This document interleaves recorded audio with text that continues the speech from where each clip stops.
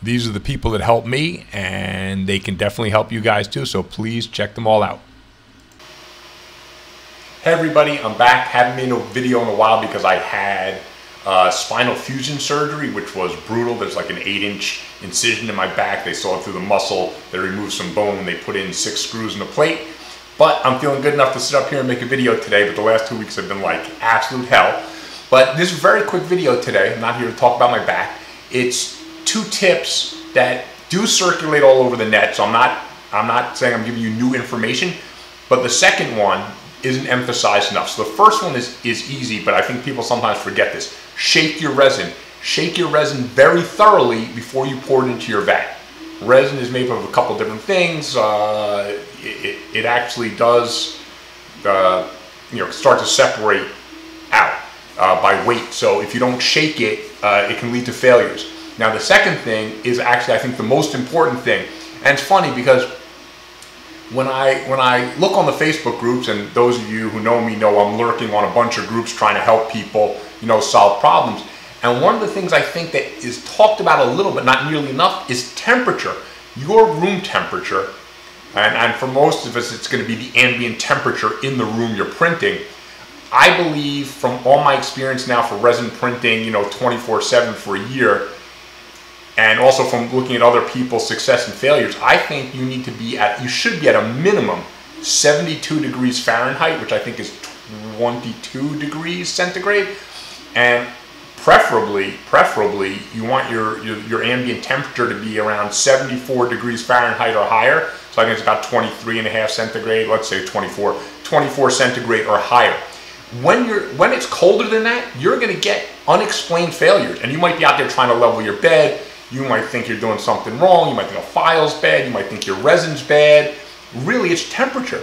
And I think temperature is literally one of the most important factors in resin 3D printing.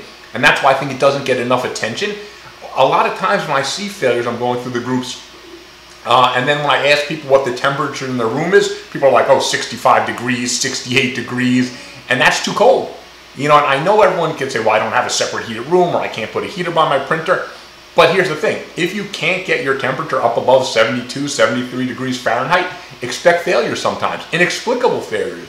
So if you're using, say, my pre-support models from Artisan Guild, and you've got everything, your machine, everything's running perfect, but your room temperature is 67, 68 degrees, my thin supports might not print out for you. And then you say, oh, those supports are too thin or this or that. No, your room temperature is too cold.